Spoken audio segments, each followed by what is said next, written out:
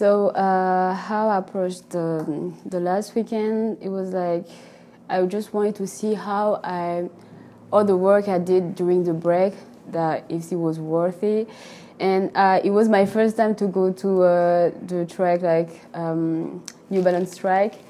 And I was like kind of excited too to go to New York. When I hear the gun, like I knew like my start wasn't like good, but I just hear like there is a girl next to me, and I think it was like one of the good start I did, like because I pushed a lot, because I didn't want, like I have this anger, like I don't want her like to beat me. And yeah, that's how I feel for the 60. And they're still working on the start, but it was good. About the 200, like I was afraid, like totally, like I was afraid because like by 60 before the day, like for the finals, I didn't run like well. The start was bad, but I was afraid like to do the same mistake, and I just like don't think I just go.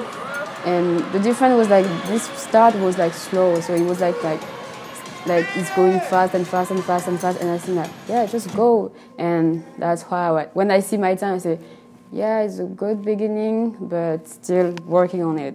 So, and then like for the relay, I was so like, after the individual race, I was like, oh, yes, now relay.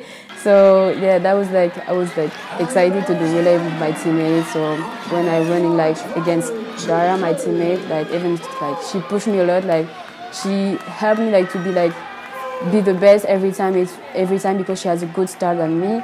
And after that, like I was just, yeah, let's run together for the school and for the team, like enjoy this time, because the relay is like something like great, like, for the team. So for the next meet, I know like I had to work a lot, like still working. So I will just take step by step. So we'll see about that.